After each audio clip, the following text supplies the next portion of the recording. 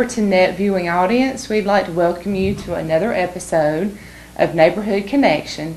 And today we've got some very special guests sitting in with us for this episode. I'm sure you'll all recognize Sandy Adams. She works with the Friends Helping Friends program from the Edward County Comprehensive High School. We have our state representative, Tom McCall, and Rebecca Weisenbach from the Georgia Vocational Rehab Agency joining us today to talk about something very special and brand new. So I'm getting a learning lesson today, and hopefully will inform you as well to let you know this that's going on. And it's they're very helpful people. Been talking with them before the show, and they've got a lot of information to share with you today. And we'll be discussing the National Disability Employment Awareness Month. And is it October or is it November? October is. Okay, so we're right in the middle of it. And this is something new that's been in the works. From what I understand, Mr. McCall, you work with our Senator Butch Miller, right, to get this bill passed. 2 years now in the making, in the works. So it's come full circle, so it's on its way. And I'll let you just kind of give us a brief, rundown of what this is about. And you can go ahead, Sandy, if you would. Yes, thanks to Tom and Senator Miller. They drafted a bill to create an agency to help Georgians with disabilities get jobs, basically in a nutshell. And Governor Deal has been outstandingly supportive of helping people with disabilities. And Tom can tell you probably more about how that came about and why it came about. Well, real quick, the genesis of the bill was that there was an agency already created, but it was under the Department of Labor, and it was not getting the attention that it should have been getting. The state of Georgia was having to turn back millions of dollars to the federal government that they wasn't using because they wasn't trying to find the matching funds. And some other state was getting the benefit of those dollars we were turning back or not getting from the federal government because we just wasn't doing what we should have been doing. So we came up with the bill to create a standalone agency, which is the Georgia Vocational Rehabilitation Agency. And it's governed by, is it 9 members on your board? A 9-member board. They're answerable to the agency director, right? And then the governor finally. And I knew there was one person in the world that could make this thing work, and that's why I told the governor that I wanted Sandy appointed to that board.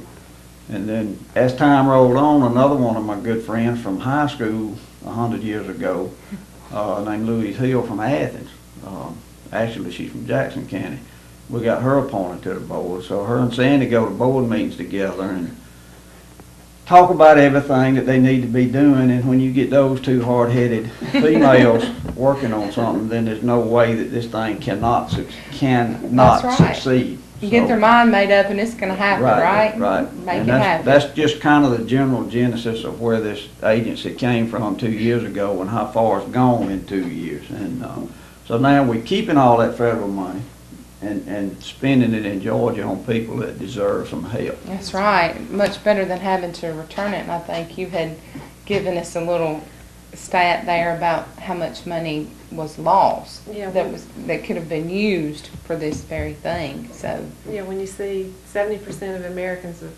people who have disabilities, are not working, and that's about 10 million potential taxpayers. And GVRA, our new agency, can help provide the proper training so that they can get a job and become a taxpayer. So very beneficial program.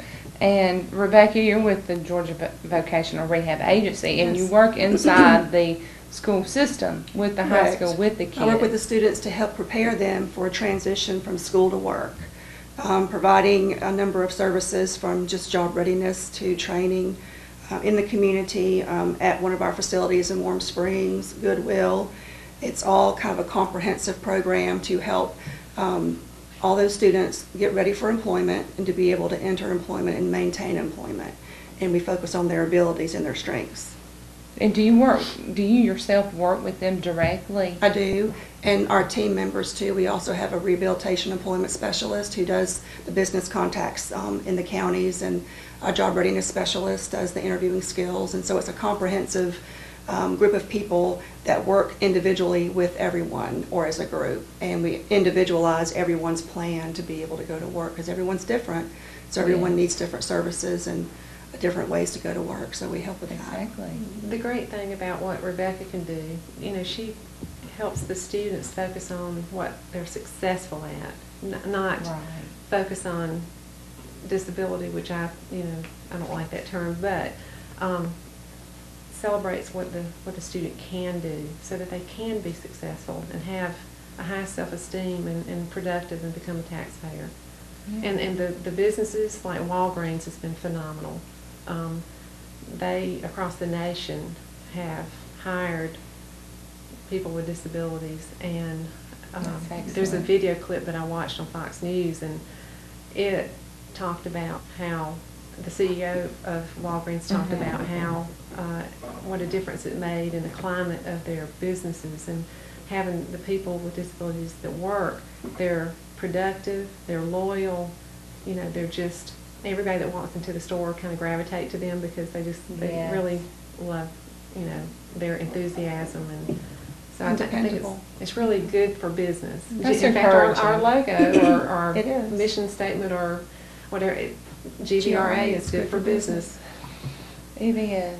That's And I was the exciting. vocational counselor several years ago, and so to help put students to work is really a wonderful feeling to be able to do that and see them working, and then get a phone call for them saying that they have had their job for 1 or 2 years, and that's what makes my job.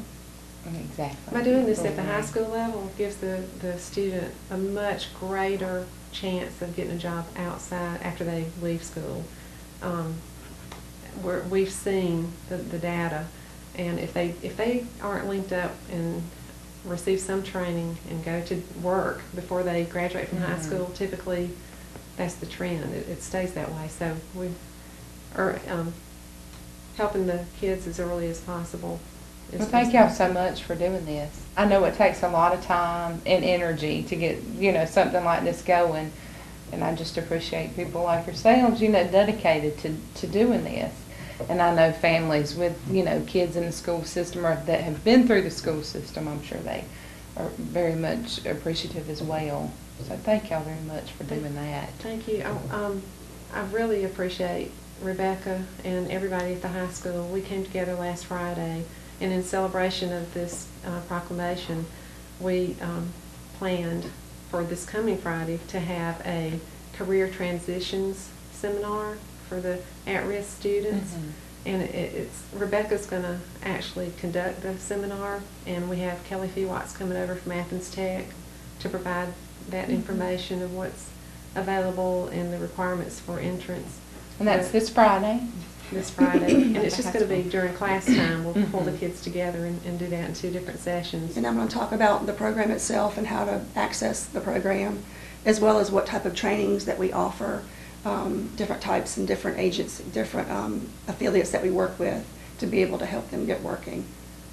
Okay. Well, that's great news. And you were recruited by Mr. McCall, right, because of all of your work and efforts with the Friends Helping Friends thing, and that has been so successful. And my daughter's in high school, and she's helped with that before, and I know there's a lot of kids that support this, that want to be involved with this. And it was founded in 2010, yes, correct? And your Katie McCall was kind of got this off the ground and running, and approached you about that. We had always, tried to do as much as we could for the kids with special needs, but when Katie came on the scene, then everything exploded. And she wanted to go with me to Blackwell, during PE and after PE to play with my kids. And then she asked me again, and that turned into, from her and a few friends going to Blackwell with me, into 3 years later, a 300-member club. Oh, thanks. Thanks to all you kids, high school members, and that may have graduated last year that were helping with this. Excellent, excellent cause, and just, you don't know how much you mean to those. Well, and I just want to say that, Katie's brother Bud, and that's where the connection Yes. came, and that's who the club is in memory of. So. Dedicated Yes. to his memory. I know he was a special guy to a lot Yes. of people. So, and that's very special that Katie did that, just like legacy to remember him. So, The culture in this area, with friends having friends is so important that that's another reason I wanted her on the voc rehab board, Yes. so she can spread it statewide. I mean, we're not the only county with kids with special needs. Exactly. And this thing has worked so good, and the kids learn so much better and quicker. And it's better for the regular ed kids than it is the special need kids. They get more out of it than. I was going to say, it kind of works. It's a double, Right. thing. Right. So Both that's- people benefit from it. That's why I'm thinking it's headed toward Macon and farther out than that, just by her being on the rehabilitation board. And, Well, like Tom said, the regular ed kids, we've had numerous of them enter the education pathway Mhm. because they're interested in becoming a special ed teacher or the health occupations area.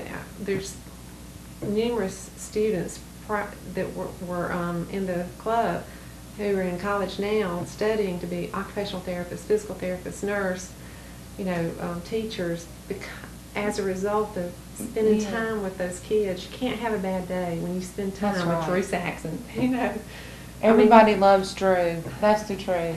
So, Everybody knows who Drew it's is. just- And they're such an inspiration, you're right, to anybody they come in contact with. That's They right. just kind of, if you're having a gloomy day, they kind of put things in perspective for They you do. and They- just kind of They steal your give heart. you a little check and say,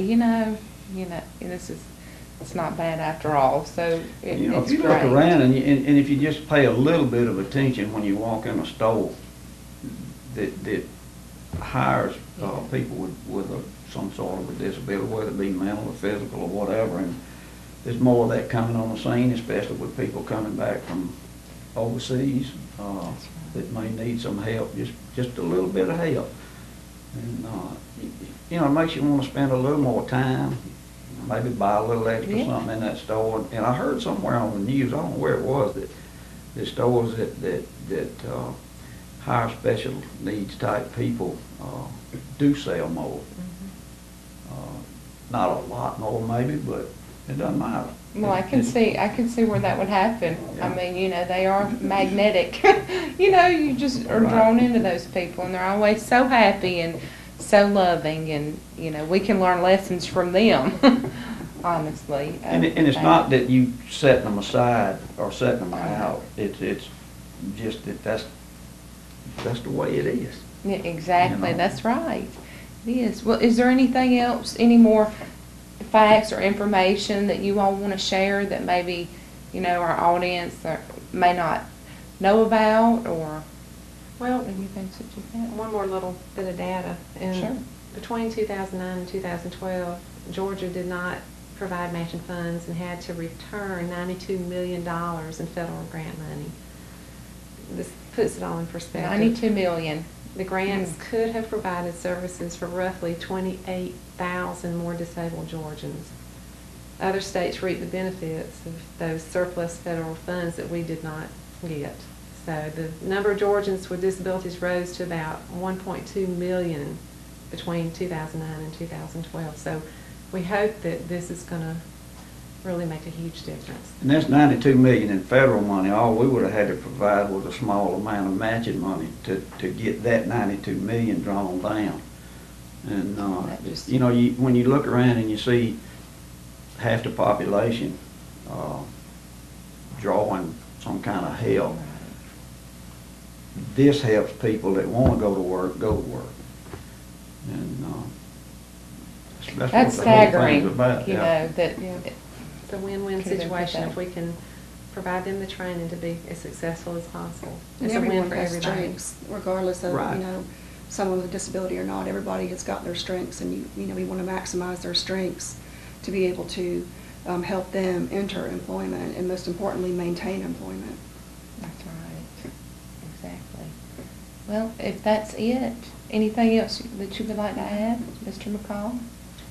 Some of the smartest people I know fit into this category. You're right. I would agree.